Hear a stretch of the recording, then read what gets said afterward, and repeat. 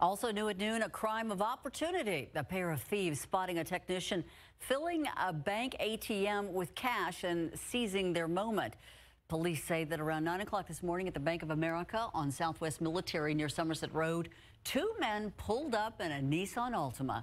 One of the men was wearing a mask as he got out of the car and walked up to that technician.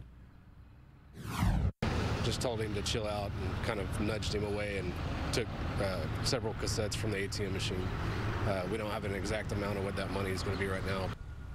The pair took the money and took off in that Altima.